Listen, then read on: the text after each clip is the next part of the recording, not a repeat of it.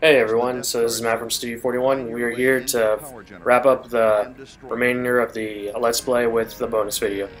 So, for one thing, yes, Elgato is terrible with recording this kind of stuff since, once again, it corrupted my files, and it's not even recording in the format that it does on my MacBook, so other than that, I'm going to have to post up the bonus episodes as well as this part.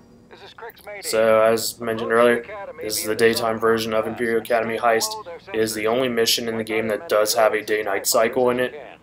Now, one thing I will say ahead of the bonus episode is that I didn't get to show completely how you get a TIE fighter during the day, since the whole thing glitched out and it didn't let the TIE fighter crash land on the ground to let me capture it.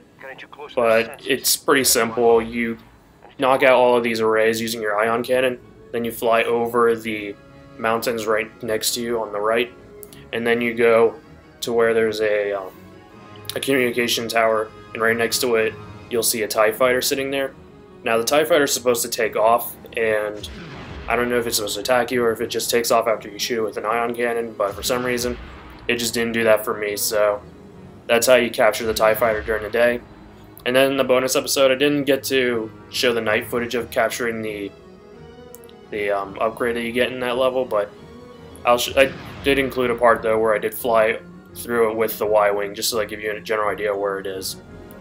So as I mentioned during the night episode, or may have, I'm just not really completely remembering, but in this case, you just use your ion cannon, knock out these satellite arrays, or the radar sensors, and then once you get past them, you'll be able to enter the base. Now here you can alternatively avoid this whole area and just completely avoid getting detected. The only thing though is once you enter the actual academy, they instantly detect you, and then all the TIE fighters and any other Imperials around are all going to attack you.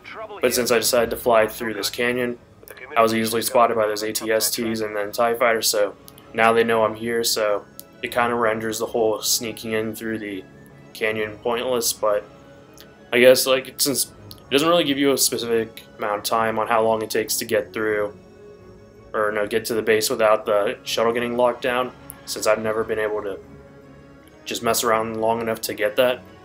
But I think it's maybe around 4 or 5 minutes or so, probably less considering this game, but that's how you do with getting the Imperial shuttle locked down and whatnot. But other than that, it's fairly the same as the night mission. You simply go through, maybe take out a few TIE fighters if you're trying to go for any medals or anything of the sort. And then you just head on over, same procedure, and knock out the turrets, and then you take out the whatever enemies are around you. And once again, the Imperial shuttle, it's still not the best fight, or not the best craft around. And as you notice, I do have the cluster bombs only because I'm using my old file for this, and I just did this at a different time than when I did the upgrade video, since I had to actually create another new file since I completely forgot that I deleted that old Studio 41 one that I made for the Let's Play, and I also got all the upgrades for that part, so I had to redo a lot of stuff to get to getting where I could get enough footage for all the upgrades. But yes, in this case, some of my craft was upgraded, at least in this file. I think I actually didn't get a few other upgrades, because I know you noticed that I don't have the shield upgrade, which is kind of surprising because I always thought I had that one.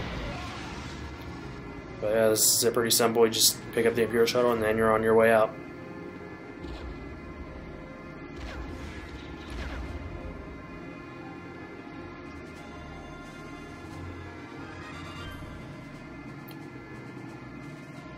And the one thing I always found interesting is that even though they know that they detected you, never got why your allies don't come in to at least help in taking out any other additional craft just in case. But I guess, they just wanted to keep it, as small as possible. Then again, the Empire obviously knows that it was the rogues who took it. Alright, and with that, we'll be moving on to the additional bonus content. And as you'll notice, I did get a silver medal, at least sometime in the past. I just didn't go for the gold. But other than that, we'll continue on. Alright, so here we are on to the bonus missions. So the first one will be the Death Star escape. Now, as I said before, it's still on post-op just because, once again, this dumb capture card just didn't capture everything, so let's keep on going. Here they come. And I did have to skip that one part just because I ended up actually failing this mission somehow, just because on my TV this level is incredibly dark, so I had to fix the brightness of my TV while this game was running, and I apparently missed a bunch of TIE fighters while prior to it. So it happens when you try to play when there's virtually no light on, even though on this it seems to be somewhat okay. But aside from that, it's pretty simple. You're just moving this herd around, shooting out TIE fighters as they come and go. Only thing is, because you have no reticle, you're pretty much having to base it all on just where the lasers go in general, but it's not too bad. Other than that, you really don't have to worry about accuracy too much, since it's not really counted against you that much. Though in my case, I just didn't really feel like bothering messing around with the accuracy bonus. I just wanted to show off just this level, just for the bonus purposes, even though I think the highest I have is a bronze medal in this. But, you know, it's pretty straightforward. I mean, you're not going to have to worry about flying around anywhere. You can't really die in this unless you fail the mission. And I'd say, you know, it doesn't really take too long just to get used to the whole where the lasers are going, since I'd say it's fairly centered into what your viewing is. And also, obviously, since your targeting computer's up, you pretty much have no worries about targeting computer or anything like this sort. You know, no worries about friendlies or any of that kind of stuff to deal with. But yeah, there's simply than that. It's basically the whole mission. I mean, it would be nice to at least talk some more about this, but that's really basically it. There's still 2 more of them out there. No, it is kind of interesting though, like when you see the alternate kind of mission failed things, just because, you know, this kind of stuff is really tied into the camp, or at least into the plot of the movies. So I mean, it's just something new to just see the Millennium Falcon being destroyed right in the middle of Episode 4, and it's just makes you think, well, shit. Now in this case, it pretty much assumes that you're playing as Luke Skywalker, just because, just by the voice acting, that you are pretty much not as not Han Solo or any of them. But I don't know if I don't know. Right now, I'm just trying to remember, because right now I do not have the sound on to this game since it interferes with my mic. But I do not think Luke has really much dialogue.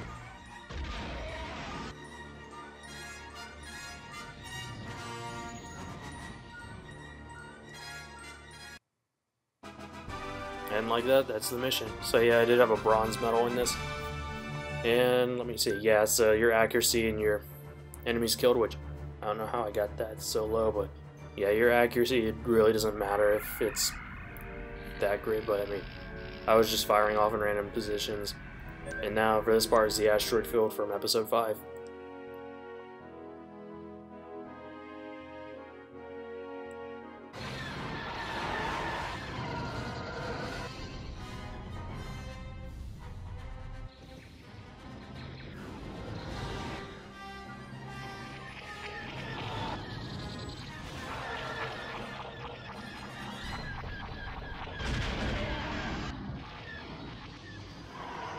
Now in this part, for this first half, you're simply just trying to evade all the TIE fighters and just escape those Star Destroyers, which you're not going to have to worry about them pursuing you in any way, since they've pretty much essentially crashed into each other, even though they didn't really take too much damage.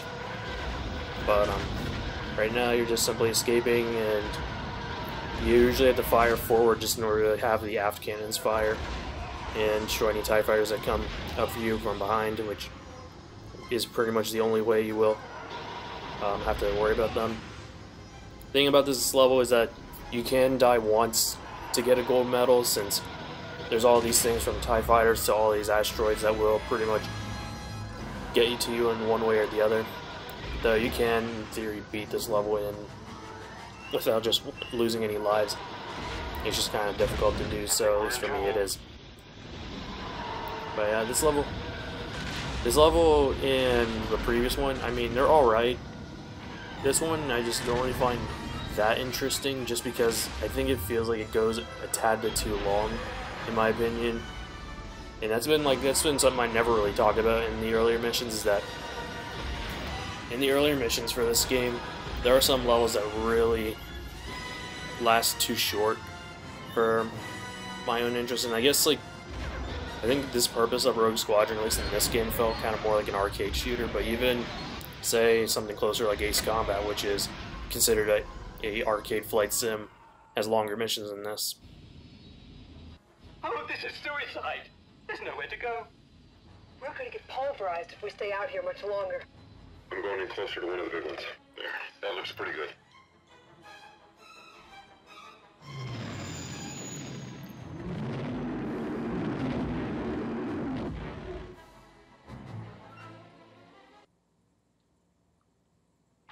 I don't know how we're gonna get out of this. But yes, after dodging the, I think that's called the space worm, but I may be wrong. But yeah, as I was saying earlier, with the whole, you know, mission length, I mean, even Ace Combat is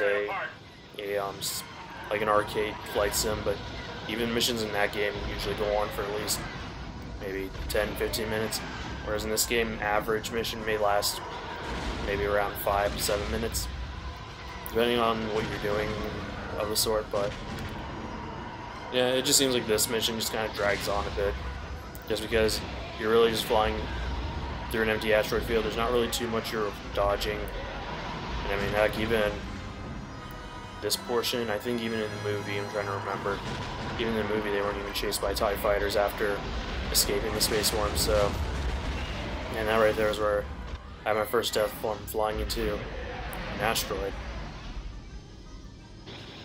But yeah, I mean, it's adding gameplay, so I mean, it just keeps the mission going. But I don't know, it's not my favorite mission in this game. If I did have one, it's a good question. I'd say probably the one mission I probably like the most, maybe Battle of Endor, just because you have a lot of variety in the ships you can choose for that mission. I would say that I would like to have seen Battle of Endor expanded on, and just be able to take on multiple Star Destroyers, kind of like something more like along the lines of the movie, because they did do an extension of it in the third game, Rogue Squadron 3, but it's more just taking out a few of the Star Destroyers and then going on and take out the Super Star Destroyer in the fleet. But who knows? But since EA now owns the rights to the Star Wars franchise, and since Factor 5 has no longer been around, I think for 5-6 years, maybe longer than that, chances of a Rogue Squadron 4 or even kind of a reboot like they did with Battlefront, chances are it probably may not happen.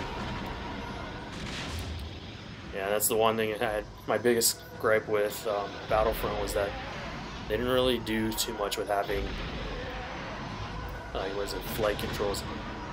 Now, something interesting I found with Battlefront with their flight controls, because it felt way too heavy in terms of turning. I know they're trying to put, it felt like they're trying to put like actual flight controls into starships, which there's one thing I would kind of like to see them done with, say, like a flight sim kind of Star Wars games, is to have like, rather than turning, you actually roll your craft into bank, and maybe even give you the option just to turn regularly.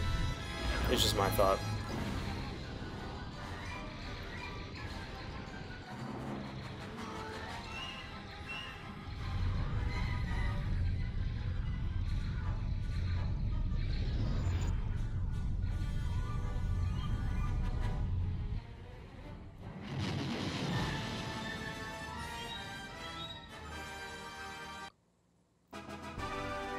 Like that. This is the one mission I did get a gold medal on. It was pretty much pure luck when I did it that one time, but yeah, once you get a gold medal, it really doesn't bother. Only it really does keep track of what you do. I think it just shows what you got and then moves on, because you don't have any of that. And for some reason, I was going back because I was just checking to see if I didn't miss anything, but yeah, there's really nothing up until you get up to here once you start playing as the Empire, and then there's also the last one, the Endurance, which I covered a little bit. We'll get to the Endurance, you know why I didn't stick around with that one. So on this part, always use the TIE Advanced. The Imperial Shuttle is complete crap, as you'll know from the Academy Heist level, and regular TIE Fighters, they're pretty meh too, since they don't have shields or anything, nor do they have any secondary weapons. We count 30 rebel ships, Lord Vader, but they're so small they're evading our turbo lasers. We'll have to destroy them ship to ship, get the crews to their fighters. So in this case, we are actually defending the Death Star from being blown up by the rebels. So this one is a bit of an alternate kind of ending to the original first mission. And in this case, I think this mission could probably be it's the more challenging, definitely, of the Imperial missions, simply because these rebel craft have a tendency to really fly erratically once you get close to them, and just because of how limited the TIE Fighters are within their shooting, even though once you get up close, the lasers will at least align closer to annihilate any enemy craft, but because of that, this mission can be a bit challenging. And the one thing that you will notice is that when you do turn, you will see rebel pilots flying right behind you, and that's because they do try to gang up behind you so that way they can shoot you down, but you seldom see any rebels like actually follow you just to shoot you down like what the TIE Fighters do in the main campaign. And as I did, I usually just send my allies out to attack the fighters just because they'll be able to knock them out. Though in this game, your wingman can be killed, which did happen in this case, because this part of the mission I actually had to redo just because I ended up not getting all the rebels in time, and I ended up having the Death Star pretty much have the canon ending where it blew up. Though Vader, he still doesn't live, it just shows the Death Star blowing up with his TIE Advanced flying out. And then, going off back to wherever he went to after Episode 4. But in this case, we're actually trying to rewrite that, so... And one thing you will notice, you may notice it once you get towards the edge, but sometimes when you follow a flight of rebels, particularly with X-Wings, is that they tend to spaz out as they're flying in midair simply because they're trying to avoid being shot down, but at the same time, the game's programming is just having some trouble figuring out where to send them off to. And so they'll wind up just bouncing up and down while flying in a straight line or so. And they also really tend to draw you outside the battlefield, so that way you can't follow them and it forces you to turn back around. Yeah, one thing I would like to have seen is that they had made the targeting computers more like they are in the movies, where it kind of shows an image of the enemy starship, and then you just pull the trigger, and if you're close enough to them, it at least aligns your lasers to shoot them down. But I mean, it's consistency, I guess. Now, I would say that fighting with these TIE Fighters is probably the hardest for accuracy bonus, just because not only do they fire one shot, they fire multiple. And I don't know how they count with like multi-firing, whether if it's just one shot's considered one shot, or if it's all maybe 6 shots counted against you, but it's fairly easy to completely miss your target, and especially with these, which I swear the TIE Fighters for some reason have more trouble shooting down targets than Rebel craft. Engage at will. As you wish, Lord Vader. Yeah, it seems there's a little bit glitching with capture card. Yeah, like I mean, I already know I covered this earlier in the Let's Play, but I don't know. Recording Elgato on the PC is just a mess. I mean, I had it set up so that way it would record in an MPEG file, which it did for this and it did for the other ones, but for some reason it still continues to record as a .ts, which doesn't do that at all on my MacBook. It just records it as regular MPEG. Lord Vader, we've analyzed the rebels' attack pattern, and there might be a threat. Their focus seems to be on the exhaust port at the end of the trench. I will deal with them myself. yeah, it just records as that, and then it happens to just give me the separate audio and video, or yeah, the separate audios for my commentary or whatever, and the game audio. But on my PC, it drops out a .ts file and a bunch of other files that have really no use other than maybe for, you know, I guess any technical purposes. But other than that, on the PC, it's just lousy. But you know, I don't know if I'll ever switch to another capturing device. I thought about maybe switching to Hotbog, but for now I'm just going to stick with what I have. Only because I don't really record or do much in terms of live streams or Let's Plays. Just because I don't really have the time to do them, as clearly shown by this Let's Play. Given it took me about almost a year just to get this one out. But, you know, getting back to this game, yes, there's a bunch of rebel craft that I am trying to shoot down here. Now, the one thing that you will find out eventually later once I shoot down all these Y-Wings is that they reset all the way back at the very start of the trench, so they could be near the exhaust port. But once you shoot them down, you then have to fly all the way back to the very beginning of the trench to shoot down the rebels that just recently entered. And it's pretty simple. It's only 3 ways. You know, one first being Y-Wings, the second being X-Wings, and the third being X-Wings. Kind of similar to the actual movie where you first had Y-Wings go in, they tried to take out, but then they were all shot down by Vader. And then there was a second group of X-Wing, or the first wave of X-Wings that went in. They, for the most part, survived, except for the lead pilot there, who did manage to get a proton torpedo, but, you know, completely missed, hit the wall, and then, you know, he eventually got shot down. And then third wave is obviously the second batch of X-Wings that successfully took out the Death Star, only in this case that whole story completely changes. Which is interesting that you don't see the Millennium Falcon at all in this. Because it would have been cool if you could have kind of like a mini air battle boss between Luke and Han Solo, just as a little, you know, just a little nod to the movies, and also give like a good piece of background to alternate history kind of thing. Which would be interesting in Star Wars, but I don't know how you would go ahead and do that, since if you took out Luke, say, like this early in it, the Empire essentially would have won, because I don't know how the Rebels would have been able to do that, or if they could have managed to shoot down or destroy the Death Star with without knowing, I guess, the Force or whatever. It's just something interesting, since the first time they tried, you know, firing a proton torpedo, it completely missed. Who knows?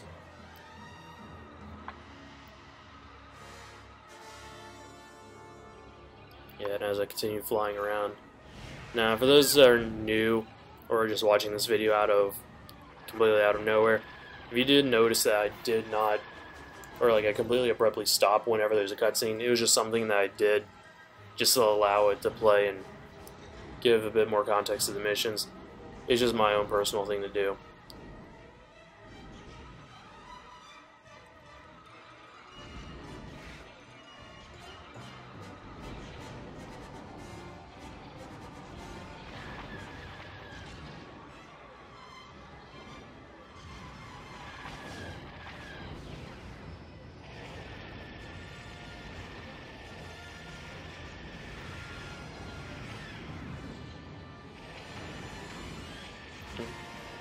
Sorry,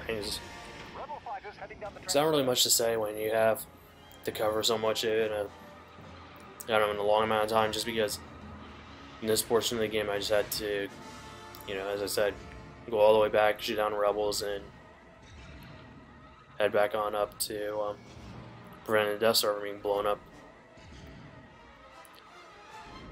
Which I guess is kind of the game's way of, in a way, punishing you, I guess, for taking so long to take out Rebels, that then you have to fly all the way back and then shoot them down, which will then cost you time on purpose of medals.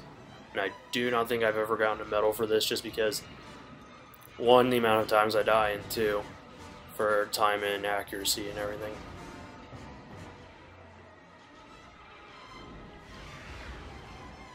And the one thing I wish they could have done is that you could have at least had some allies form up with you or at least borrow some TIE fighters that are just flying randomly around, which is something I find kind of weird with this game, because even though it's called Rogue Leader, you're only really commanding 2 other wingmen, rather than, say, you know, all the X-Wings or all the Y-Wings or whichever, you know, group you're assigned to. But, no, well, it's just,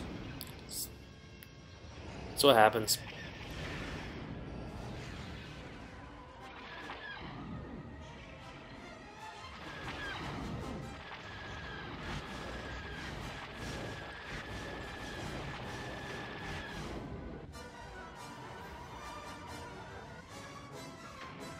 Congratulations, Lord Vader.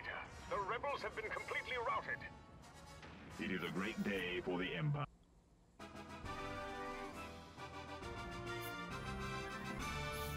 Something like that, we're done with this part of the mission. And the next is the Endurance, which Endurance doesn't take too long to get through. The thing about Endurance is that it's, or no, sorry, not Endurance again. Man, when you do these post-ops, you really do not know what you're really going to be talking about, just because, I don't know, that and it's been a long day with me editing this and editing another video that I'm doing for, it's going to be coming out a little bit later after this video. But yeah, I don't know why this thing keeps kind of skipping like that. I guess it's just another capture card thing. But yes, we're getting our revenge on Yavin right after they blew up the Death Star.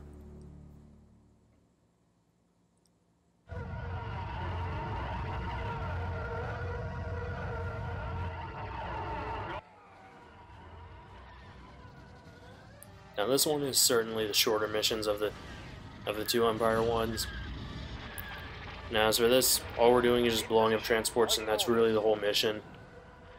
You can destroy any rebel craft for the purpose of getting, you know, additional stuff, though I would really only go after the ones that are on the ground, simply because they're the easiest targets, because the ones in the air are just about impossible to catch, because they all try to rush you in an attempt to prevent you from shooting down any of those transports. And there will be a few that will escape into hyperspace. And as right there, you know, you will find rebel scrap. Usually those won't pick up or take off for a while. But I mean, this is a fairly simple mission. It's not too difficult to worry about. So, like I said, you know, your wingmates can die, so that can be a bit of a troubling thing, which I always try to keep them in formation just because it helps with knocking out these transports. And if you send them after the fighters, odds are they're going to die anyways, even though, strangely enough, you'll still get commands asking to go after the fighters or to stay in formation. Like that, one of my allies just got shot down.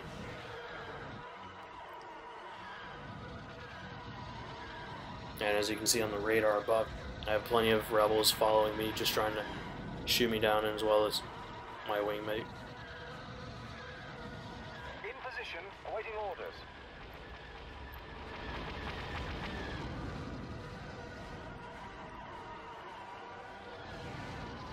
Now, one thing is, you can shoot down those Corellian corvettes. The only thing though is that they actually have fairly decent aiming in terms of shooting at you, so I wouldn't really try messing with them. Then they also take a good deal of abuse before being completely destroyed. They are launching more fighters.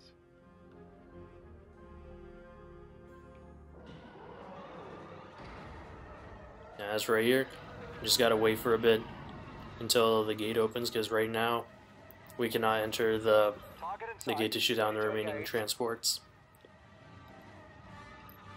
But as soon as it opens, there's going to be a flood of fighters coming out after you. And the one thing that you will notice is that if you do try to turn around sharply and see who's chasing you, usually you'll be chased by X-Wings and Y-Wings, but even occasionally you'll see snow speeders following you. And as we see right here, open to the first batch, and then the rebels, they will follow you in there, so they will start rushing you in the hangar. And I'm actually using one of Vader's secondary weapons, which is these cluster missiles, which do, I think, barely anything in terms of taking out any of the ships, but it's usually better to just take them out there, or at least use them just for the hell of it, you know, whatever damage works.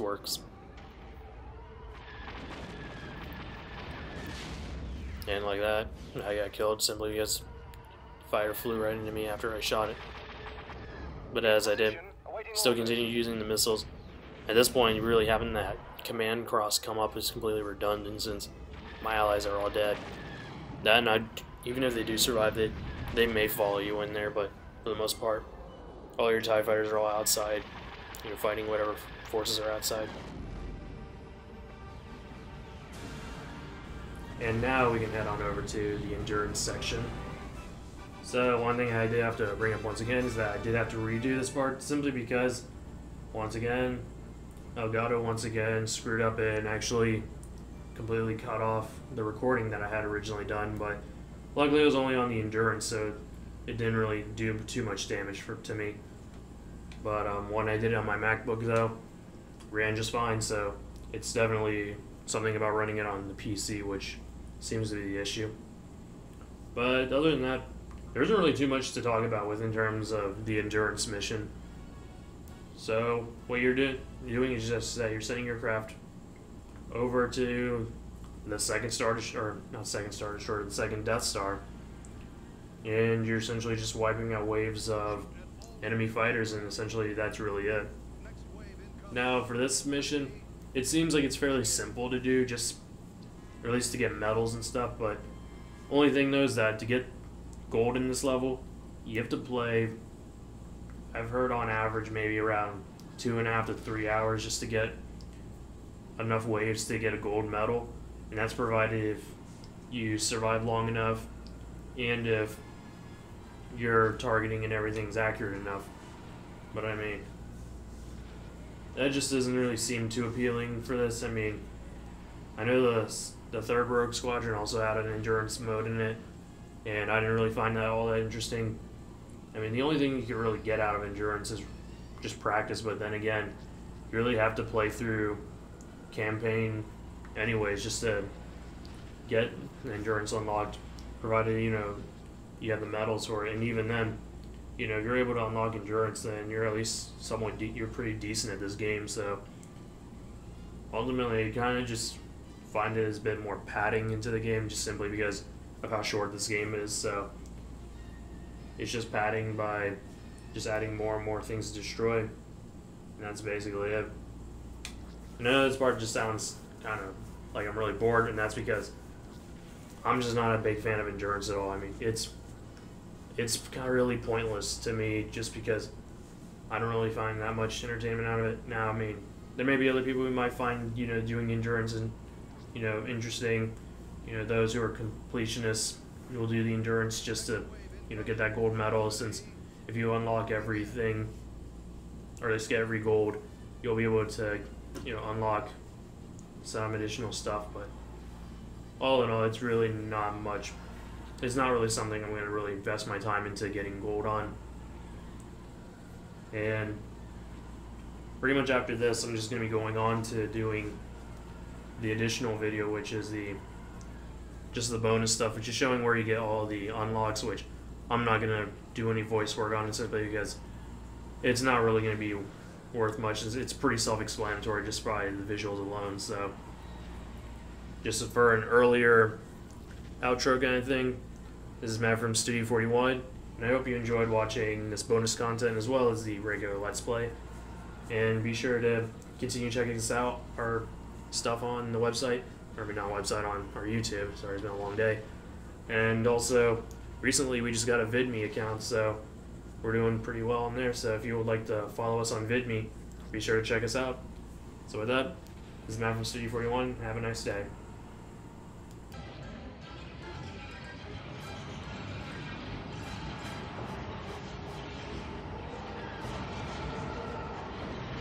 You've received the Advanced Shield Tech upgrade.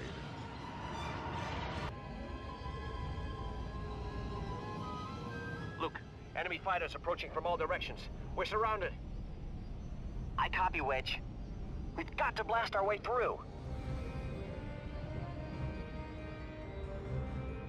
You've received the Advanced Proton Torpedo Tech upgrade.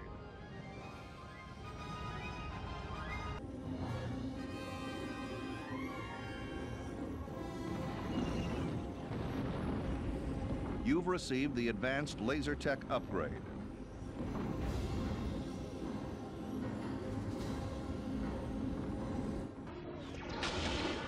One more to go. We're armed and ready to go. Try to take out the communication relays. Time is critical, because the Star Destroyer patrols will be back soon.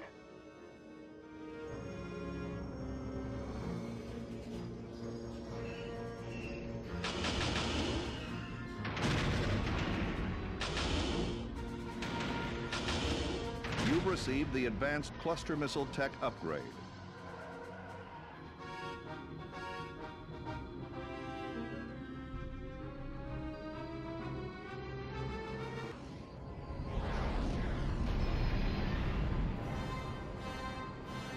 Awaiting your orders, Wedge.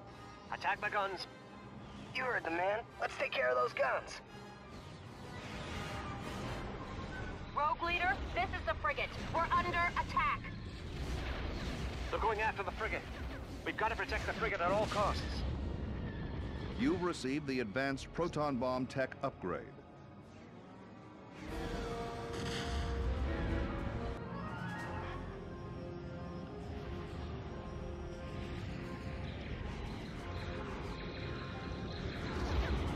You've received the homing proton torpedo tech upgrade.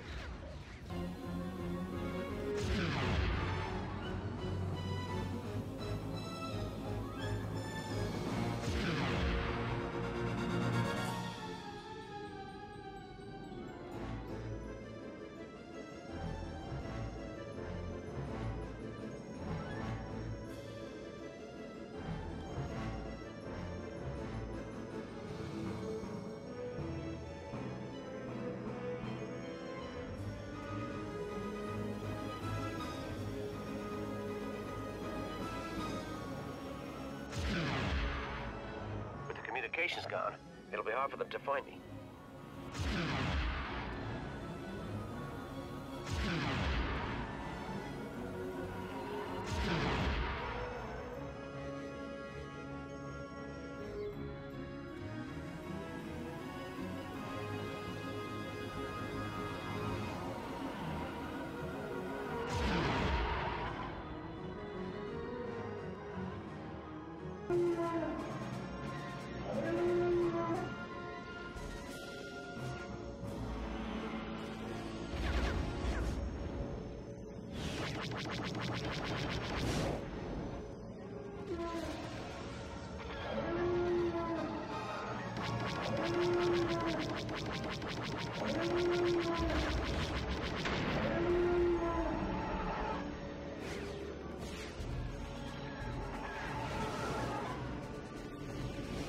You've received the advanced concussion missile tech upgrade.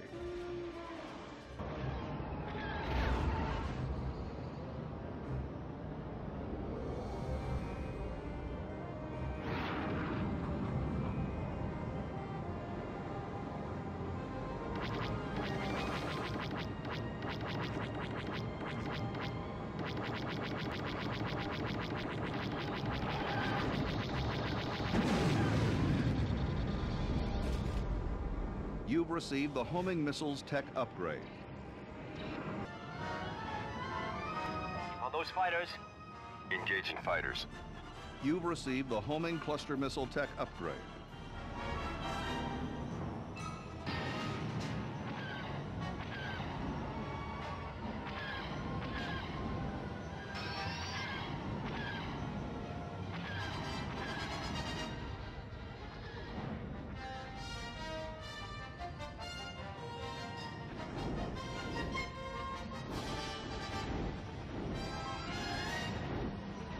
You've received the targeting computer upgrade.